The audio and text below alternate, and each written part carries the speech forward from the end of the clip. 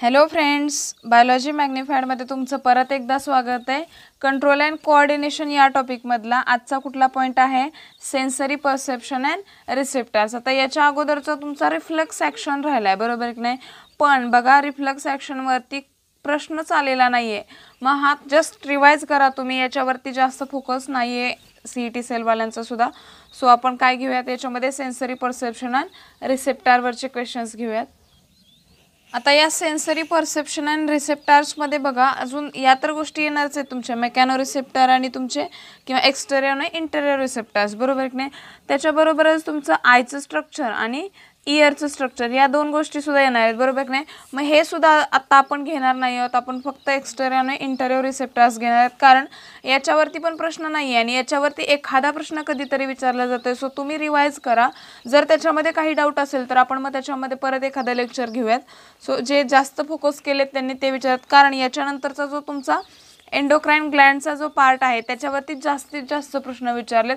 जसं आपल्या PNS, ANS आणि स्ट्रक्चर ऑफ ब्रेनवरती विचारलं गेले, तसं तुमच्या एंडोक्राइन ग्लँडवरती कंपल्सरी प्रश्न आहे बाळांनो. सो जास्त वेटेज असणार, आपल्याला जास्त फोकस करायचं आहे. हे लेक्चर आपलं याच्यानंतरचं असणार आहे, ते खूप इम्पॉर्टंट आहे. याच्यावरती आतापर्यंत नाही विचारला गेला शक्यतो प्रश्न. हां, याच्यावरती नीटला प्रिपेअर करतात त्यांनी लक्षात ठेवा, नीटला याच्यावरती कंपल्सरी प्रश्न आणि खूप छान डीप प्रश्न आहेत, तर ते तिथं व्यवस्थित करा. इयरचं जस्ट वाचून ठेवा, ते मेम्ब्रेन वगैरे सगळे. मग आता आपण क्वेश्चन स्टार्ट करूयात. बघा, find out the correct match. Column A आणि कॉलम बी मधलं करेक्ट मॅच. बघा, पेअर विचारण्याचा हा एक नवीन टाईप आहे. बघा, याच्यामध्ये आपल्याला एक लक्षात घ्यायची गोष्ट की आपण काय करतो, एला बी, बीला ए, बीला सी, असं जे काय असेल ते आपलं सगळं पेअर. बट याच्यामध्ये करेक्ट मॅच म्हणजे एकच पेअर शोधायची. कधी कधी असं सुद्धा असतं, तर हे अजून सोपं असतं, बरोबर की नाही? मग तुम्हाला जास्त विचार करावा लागत नाही, म्हणजे सोपा प्रश्न आहे. पेअरमधला हा अजून सोपा प्रश्न आहे, CET 2017ला विचारलाय. बघा, आता हे सगळं आहे टॅक्टाईल रिसेप्टर, फ्रिजिडो, गस्टॅटो, टँगो आणि हे सगळे त्यांचे परत फंक्शन्स दिलेत, बरोबर की नाही? हे बघण्याच्या अगोदर आपण काय करूयात, हा पर्टिक्युलर काय आहे आपला जो सेन्सरी परसेप्शन किंवा रिसेप्टर्स आहेत, याच्यामध्ये आपल्याला थोडंसं डिस्कस करायचं आहे. दोन टाईप आहेत, बरोबर की नाही? एक आहे एक्सटेरियर रिसेप्टर्स. आता मला सांगा, एक्सटेरियर रिसेप्टर्स काय करणार आहे? बॉडीच्या बाहेरचं जे असणार आहे, समजा आता आवाज आला तर ते आहे, त्याच्यानंतर काहीतरी गरम लागलं, गार म्हणजे टेम्परेचर आहे, या सगळ्या गोष्टी एक्सटेरियर रिसेप्टर करणार आहे. म्हणजे थोडक्यात काय करणार आहे, तुमच्या एक्सटर्नल स्टिम्युलायला काय करतील, ते रिस्पॉन्स करतील एक्सटर्नल स्टिम्युलायला. आणि एक दुसरे कुठले आहेत तर तुमचे एंटेरो रिसेप्टर. एंटेरो रिसेप्टर्स काय करणार आहेत सांगा, इंटरनल स्टिम्युलाय. आता इंटरनल स्टिम्युलाय म्हणजे काय असणार आहे, तहान लागली, बरोबर, थर्स्ट आहे, किंवा त्याच्यानंतर पेन आहे, आतमधले काय हार्मोनल चेंजेस आहेत, हे सगळं काय करणार आहे, pH, टेम्परेचर, हे सगळं इंटेरियर रिसेप्टर्स करणार. टेम्परेचर येणार नाही याच्यामध्ये. तर एक्सटेरियर आणि इंटेरियर. मग एक्सटेरियरमध्ये आपल्याला माहिती आहे, आता मी त्याच्यासाठी चार्ट दाखवते, व्यवस्थित सगळं आपण ते एक्सप्लेन करूयात आणि चार्ट वाईज बुकमधल्या चार्टमध्ये, आणि नंतर आपण क्वेश्चन घेऊयात. याच्यामध्ये सुद्धा जास्त क्वेश्चन नाही विचारले गेले, पण आपल्याला त्याचं व्यवस्थित टाईप डिस्कस करायचं आहे, कारण एक क्वेश्चन याच्यामधून आपल्याला एक्सपेक्टेड आहे. CET 2019ला सुद्धा एक विचारलेला, आणि बघूयात आता आपण बुकमध्ये. बघा, इथं तुमचे एक्सटेरियर रिसेप्टर्स आहेत आणि हे तुमचे काय आहेत, इंटेरियर रिसेप्टर्स. मग आता काय काय दिले, टाईप दिलाय रिसेप्टरचा, त्याच्यानंतर त्याचं लोकेशन आणि त्याचं फंक्शन. हे फंक्शन्स खूप महत्त्वाचे आहेत बाळांनो, याच्यावरती प्रश्न येतोच. पहिला आपण मेकॅनो रिसेप्टर्स बघूयात. आता मेकॅनिकल म्हटलं की फिजिकल असणार आहे, बरोबर की नाही? मग याच्यामध्ये काय आलं बघा, टच कॉर्पस्कल्स ऑफ स्किन आणि फ्री नर्व एंडिंग्स. म्हणजे याच्यामध्ये टचचा बेसिकली तुम्ही प्रेशर आहे किंवा टचचा याच्यामध्ये काय होणार आहे, सेन्सिटिव्ह किंवा त्याचं डिटेक्शन होणार आहे. मग याच्यामध्ये बघा कसं काय फंक्शन यायचं, sensitive to touch and pressure आणि टचसाठी हे सेन्सिटिव्ह आहेत. मग त्याच्यासाठी पण परत वेगवेगळे. टॅक्टाईल म्हटलं की ते कशासाठी येणार आहे, टच, TT लक्षात ठेवा, बट याच्यामध्ये तसं नाही आहे, TT टॅक्टाईल टच आणि टँगो प्रेशर. तर हे लक्षात ठेवा, दोघांचे वेगवेगळे विचारले जातात. त्याच्यानंतरचं आहे थर्मोरिसेप्टर, त्याचं लोकेशन आहे स्किन. ऑब्वियसली टेम्परेचर हे आपल्याला स्किनवरतीच कळणार आहे, मग टेम्परेचरसाठी सेन्सिटिव्ह असणार आहेत. ह्या याच्यामध्ये दोन्ही वेगवेगळ्या लक्षात ठेवायच्या. फ्रिजिडो रिसेप्टर्स कशासाठी असतात, कोल्डसाठी, आणि हीट रिसेप्टर वॉर्मसाठी. आता याच्यामध्ये विसरायचं काही कारण आहे का रे बाळांनो, फ्रिजिडो कमी टेम्परेचर असतं, मग कोल्ड, आणि हीट रिसेप्टर वॉर्मसाठी असणार आहेत. नेक्स्ट आहे किमो रिसेप्टर्स. मग किमो रिसेप्टर्स कुठं असणार आहेत, एक्सटर्नल म्हटलं तर टेस्ट टंगवरती असणार आहेत, किंवा ऑल्फॅक्टरी म्युकोस ऑफ नोज. म्हणजे याच्यामध्ये स्मेल जो आहे आपला तो कळतो आपल्याला, कशाचा स्मेल आहे आपल्याला कळतो की नाही, तर याच्यासाठी काय होणार आहे, ऑल्फॅक्टरी म्युकोसा नोजचा वापरला जाणार. आपल्याला पर्टिक्युलर स्मेल काय होतो, आयडेंटिफाय होतो की हा याचा आहे. आईने जेवण बनवल्यावर तुमच्या लक्षातच येत असेल, बरोबर की नाही. मग ते लक्षात ठेवा. त्याच्यावरून रेग्युलरचेच एक्झाम्पल्स लक्षात ठेवायचे आणि टेस्टचं तर तुम्हाला ऑब्वियसली माहिती आहे. त्याच्यानंतर मग याच्यामध्ये बघा गस्टॅटो रिसेप्टर्स कशासाठी येणार आहे, टेस्टसाठी येणार आहेत आणि ऑल्फॅक्टो रिसेप्टर्स स्मेलसाठी. हे आपण क्रॅनियल नर्व्स बघताना सुद्धा तिथं तसंच बघितलं. ऑल्फॅक्टरी म्हटलं की ते कशासाठी असतं, स्मेलसाठी, आणि गस्टॅटो म्हटलं की ते टेस्टसाठी असतं. इन जनरल सगळीकडे तेच लक्षात ठेवायचं आहे. त्याच्यानंतर आहे स्टॅटो ॲक्युस्टिक रिसेप्टर. स्टॅटो ॲक्युस्टिक रिसेप्टर कशासाठी आहेत, इंटरनल इयर, म्हणजे लोकेशन कुठे आहे, इंटरनल इयर, आणि फंक्शन काय आहे, कॉक्लियाचं फंक्शन आहे, हिअरिंग, सेमी सर्क्युलर कॅनलचं फंक्शन आहे, बॅलन्स अँड इक्विलिब्रियम. हे दोन्ही व्यवस्थित लक्षात ठेवायचे, वेगवेगळे, कारण वेगवेगळे विचारले जाऊ शकतात, तुम्हाला क्वेश्चनमध्ये कळेलच. फोटो रिसेप्टर, फोटो म्हणजे लाईट असणार आहे, म्हणजे आय, रेटिना ऑफ आय असणार आहे. रॉड कशासाठी असतात सांगा, याच्यातले rod cells sensitive to dim light and black and white images, म्हणजे रात्रीचं जे दिसतं किंवा ब्लॅक अँड व्हाईट इमेजेससाठी रॉड. आणि कोन्स कशासाठी, ब्राईट लाईट आणि कलर. कोन कलर, रॉड रात्रीचं, बरोबर. असं लक्षात ठेवा, काहीतरी मराठी इंग्लिश मिक्स करून. त्याच्यानंतर इंटेरो रिसेप्टर्स. मग त्याच्यामध्ये बघा पहिला आहे प्रोप्रिओ रिसेप्टर्स, मसल्स, जॉईंट, आणि फंक्शन काय, sensation of pen, tension, sensitive to vibrations. इंटेरोमध्ये बघा visceral organ, hunger, thirst, pen. आता एक लक्षात घ्या, इथं पण पेन होतं आणि इथं पण पेन होतं, बट इथले सगळे व्हिसरल ऑर्गनमधले पेन येणार, आणि इथं जे मस्क्युलर ऑर्गन्स आहेत किंवा जॉईंट दुखत असेल तर ते प्रोप्रिओ रिसेप्टरचं काम आहे, ते डिटेक्ट करणं. आणि समजा आता व्हिसरल ऑर्गनमध्ये काय आलं तुमचं, हार्ट, किडनी, लंग्स, त्याच्यामध्ये कुठं पेन असेल तर हे पेन इंडिकेट करायचं काम कोणाचं आहे, एंटेरो रिसेप्टरचं. तर हे व्यवस्थित लक्षात ठेवा याच्यामधला फरक.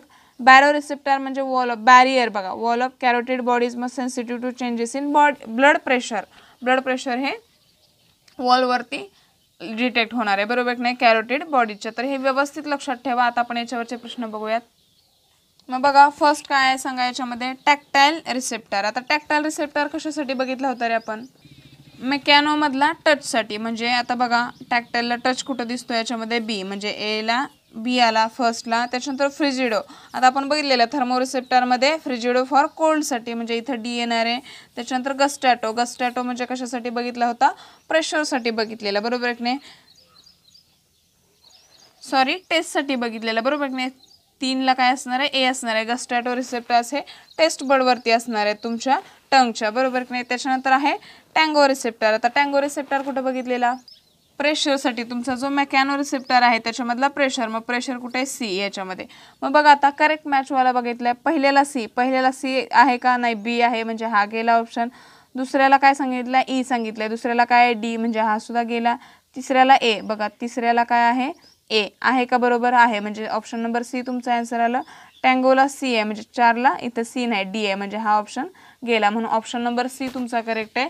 बघा जो चार्ट आहे त्याच्यामध्ये कसाही बघा विचारले का, कसाही फिरवून विचारला जाऊ शकतो. आता ह्या टाईपचा विचारला, नेक्स्ट टाइम अजून वेगळ्या टाईपचा विचारतील. पाठच करायचा टाईप, त्याचे टाईप आहेत रिसेप्टरचे, त्याचं लोकेशन आणि त्याचं फंक्शन. चार्ट पाठच करा. नेक्स्ट क्वेश्चन घेऊयात बघा, identify XYZ in given table. CET 2019चा question आहे बघा. याच्यामध्ये सिंगल लाईनर क्वेश्चन विचारले गेले नाहीत, म्हणजे तुम्हाला इथं जास्त लक्षात ठेवलंय, जसं चार्टचा सगळा उपयोग होतोय तिथं. बघा मग काय दिले चार्टमध्ये, रिसेप्टर, लोकेशन आणि सेन्सिटिव्ह फॉर, म्हणजेच फंक्शन दिले, बरोबर की नाही. तर आता हे आपल्याला कंप्लीट करायचं आहे. इथं एक्स आहे, स्किन, टेम्परेचर. आता हे स्किन म्हटलं की तुम्हाला 2 गोष्टी आठवतील, बरोबर की नाही. एका येणार तुमचा मेकॅनो आणि दुसरा येणार आहे थर्मो. मग मेकॅनोमध्ये काय येणार आहे, टच आणि प्रेशर, आणि थर्मोमध्ये टेम्परेचर. बट इथं तुम्हाला क्लिअर झाले की नाही, टेम्परेचर दिले, म्हणजे ऑब्वियसली इथं कुठला येणार आहे सांगा, थर्मो रिसेप्टर येणार आहे. मग बघा आता इथं पहिला मेकॅनो रिसेप्टर पहिल्यांदा फसवायला तुम्ही फक्त जर स्किनवरून गेला, रिसेप्टर स्किन, मग स्किनचा मेकॅनो, तर तुम्ही इथं फसू शकता. सो पुढचं सगळं वाचायचं, या तिन्हीवरून तुम्हाला ऑप्शन क्लिअर करायचं आहे.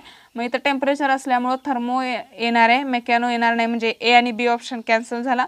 आता सी आणि डी मध्ये तुम्हाला आन्सर काढायचं आहे, बरोबर की नाही. एक्सचा तर आपला थर्मो रिसेप्टर फिक्स झाला. त्याच्यानंतर आता किमो रिसेप्टरमध्ये काय असतं रे बाळांनो, 2 गोष्टी असतात, एक टेस्टसाठी आणि एक स्मेलसाठी. मग इथं कुठला दिला आहे, टेस्टसाठी. मग टेस्टसाठी आपण मगाशीच बघितला, मगाशीच्या क्वेश्चनमध्ये काय असणार आहे, गस्टॅटो रिसेप्टर, आणि विचारलं इथं काय, लोकेशन.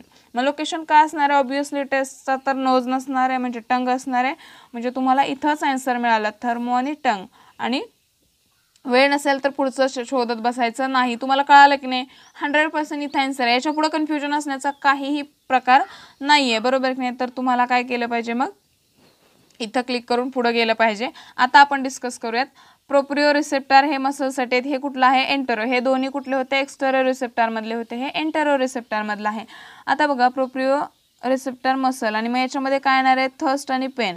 आता थर्स्ट कशामध्ये होतं सांगा रे बाळांनो, थर्स्ट होतं एंटेरो रिसेप्टरच्या विसरल ऑर्गनमध्ये आणि हे कशा होतं आहे, मसल आणि अजून काय होतं, जॉईंट होतं. मग त्याच्यामध्ये काय होतं रे, पेन. थर्स्ट पण याच्यामध्ये आहे, लक्षात घ्या, एंटेरो रिसेप्टरमध्ये, बट ते कुठे आहे, विसरल ऑर्गनमध्ये. आणि इथं काय दिलं आहे, मसल. मग इथं काय येणार आहे, तुमचे पेन येणार आहे. मग पेनवाला हा ऑप्शन म्हणजे ऑप्शन नंबर सी. ऑब्विसली इथं सुद्धा ऑप्शन इथंच क्लिअर होतोय, तरी पण हे डिस्कस करायला पाहिजे आपल्याला. नेक्स्ट क्वेश्चन घेतलाय, थोडासा गुगली आहे, एम्समधून घेतलाय. सीईटीचा तर नाही आहे, हा एम्समध्ये विचारला गेला होता. पण मी ह्याच्यामध्ये का घेतलाय बघा, जर असे फिरवून प्रश्न विचारले गेले तर तुम्हाला तो सोडवता यावा. बघा काय, sensation of stomach pain is due to entero receptor, एक्सटेरो receptor. बघा आता याच्यामध्ये या मेन कॅटेगरीज येणार आहेत का रे बाळांनो, नाही.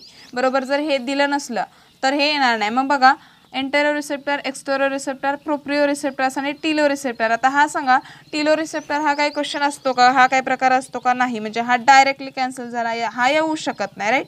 ठीक आहे, म्हणजे तुमची आन्सरची प्रोबॅबिलिटी करेक्ट येण्याची वाढली. त्याच्यानंतर एक्सटेरो रिसेप्टर, मला सांगा, स्टमक हे एक्सटर्नल ऑर्गन आहे का, नाही. म्हणजे हा सुद्धा गेला. आता तुम्हाला याच्यामधून काय करायचं आहे, आन्सर क्लिक करायचं आहे. म्हणजे इथं तुमची 50% प्रोबॅबिलिटी वाढली की नाही, जेव्हा तुम्ही 2 एलिमिनेट करता तेव्हा 50% चान्स आहे तुमचा बरोबर येण्याचा, बरोबर आहे की नाही. आता याच्यामध्ये बघा, स्टमक पेन, एंटेरो रिसेप्टर म्हटलं आणि प्रोप्रिओ.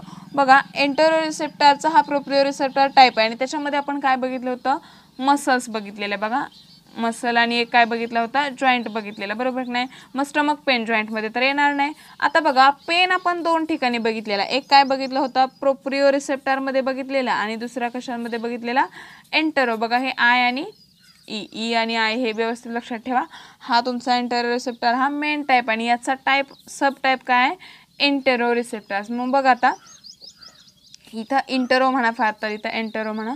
आता विचारलंय काय, एंटेरो. बघा, आता एंटेरोमध्ये काय लक्षात घ्यायचं, एंटेरोमध्ये आपण 2 बघितलेले, बरोबर, सॉरी, इंटेरोमध्ये 2 बघितलेले, एक प्रोप्रिओ आणि एंटेरो. मग प्रोप्रिओमध्ये पण पेन वर्ड होता आणि याच्यामध्ये सुद्धा पेन वर्ड होता, बट इथं जे लोकेशन आहे ते काय होतं, विसरल ऑर्गन होतं आणि इथं लोकेशन आपण बघितलं काय आहे, मसल अँड जॉईंट. मग मला सांगा, स्टमक हे कसं आहे, मस्क्युलर ऑर्गन आहे, म्हणून पेन, स्टमक इन पेन कशामध्ये येणार आहे, तुमच्या प्रोप्रिओ रिसेप्टर्समध्ये येणार आहे.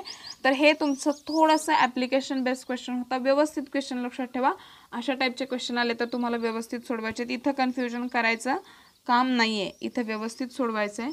याच्याऐवजी मग इथं आता बघा, हे ऑप्शन डायरेक्टली एलिमिनेशनने सुद्धा सुटत आहेत. हे जरी तुम्हाला लक्षात नाही की नाही आलं तरी सुटतोय, बट याच्याऐवजी इथं जर तुम्हाला हा ऑप्शन दिला असता की नाही, एंटेरो, बघा हा पण दिला असता आणि इथं आयच्या जागी ई दिला असतात, तरी तुम्हाला मग याच्यामधून हे या टेक्निकनी काढावं लागलं असतं. तर केअरफुली वाचायचं आहे, फक्त वाचायचं म्हणून वाचायचं नाही आहे.